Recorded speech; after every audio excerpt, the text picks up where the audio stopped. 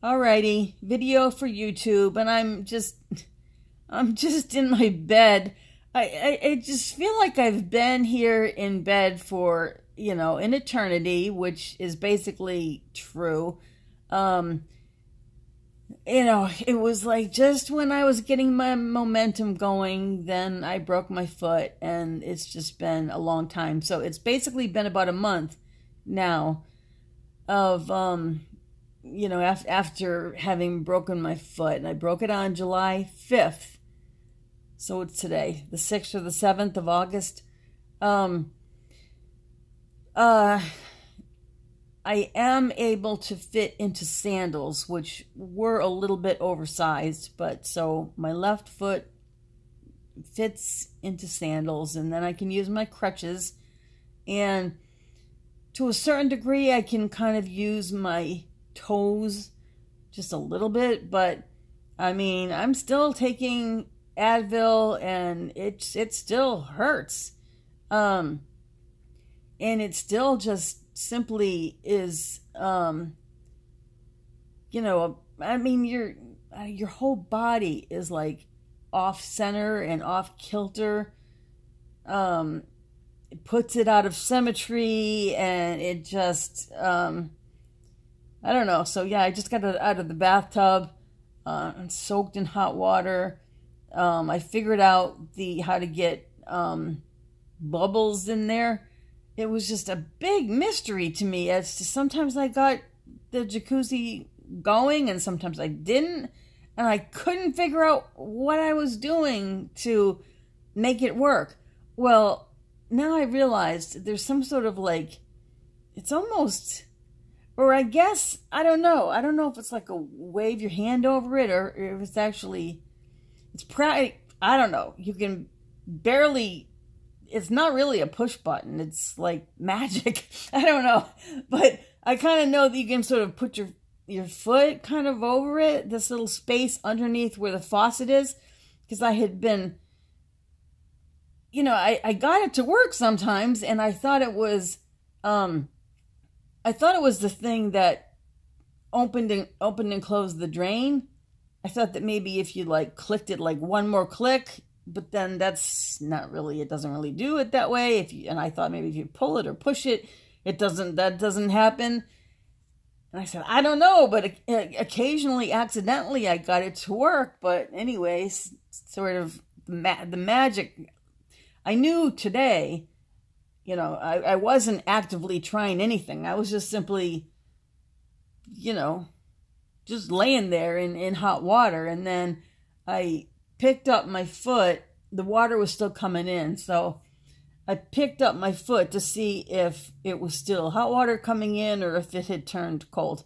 And when I put my foot into the water stream, that's when the bubbles started. So, I don't know. It's just sort of, it's just very odd. I don't know. So yeah, it's just been hard to really do anything. I managed to get some dishes washed. I did go out towards the pool with the dog. The dog tends to like to step on my left foot. I don't know how she can manage to find pretty much the exact, problem area, to step on. But, she definitely wants to see me, and she just, she's a people person like dogs are. But,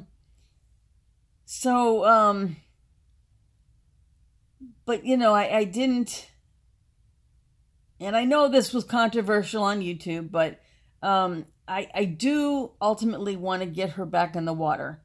She is afraid of a lot of things. She's afraid of going in the car. Well, she barks for things. I don't know if that means that she's afraid. She was afraid of fireworks when there was the 4th of July. And she's afraid, and she's kind of afraid of the water. But, she needs to become a big girl, So, I mean, I think that I need to lead her in certain directions. And for instance, the vet was telling me ways to get her more familiar with the car, you know, to get her to like the car a little bit better. I have not been able to try out those methods, to things like put the hatchback up and let her play in the car, kind of like with somewhat of a long leash that she kind of has to hang out with the car stopped.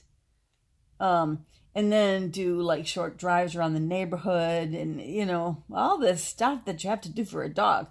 And,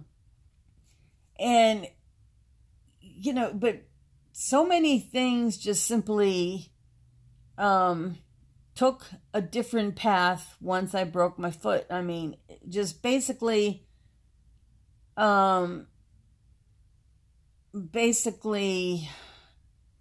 whatever was going to happen. I mean, I think that initially I thought that Charlotte was going to be an indoor dog. But I mean, I definitely was having issues with that, as far as her biting and things, as far as me not having her trained, potty trained and things. You know, I was planning on working on those issues and planning on solving those issues, and I had bought a cage for indoors, and that started to solve the potty training issues, and that was solving the biting issues for nighttime anyway. And there was going to be a class on biting, but I never made it to that class because of my foot. But the way that life has taken its course, with this foot being such a long ordeal, it's just really turned out that I think for the lifespan, pretty much, of Charlotte, she's going to basically be an outdoor dog. I can bring her inside in the winter at times, but I think that basically what I've kind of decided, because of, well, the honest answer is because shoes were no longer being destroyed. You know, in other words, when she went outdoors, then suddenly shoes stopped being destroyed, pee and poop stopped being, you know, all over the floor. You know, I didn't have to have a mop, you know, and a bucket and cleaning supplies like out, you know, all the time. I didn't have to have Band-Aids ready to patch up people that came over the house, like my father, for instance.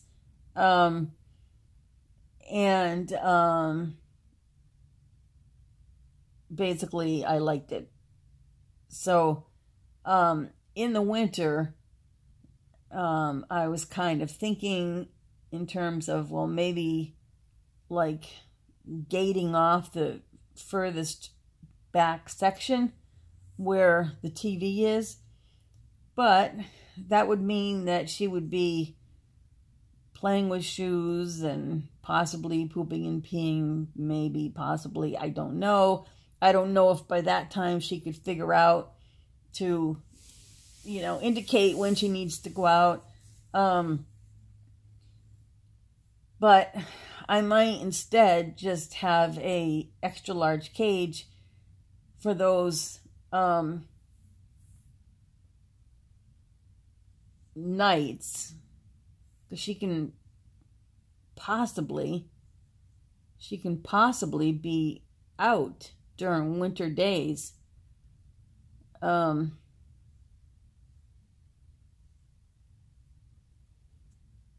Okay, I don't know. Oh, it's about a 10-minute video. I usually go on and on and on, but I'm thinking this is kind of good enough. Okay, bye-bye.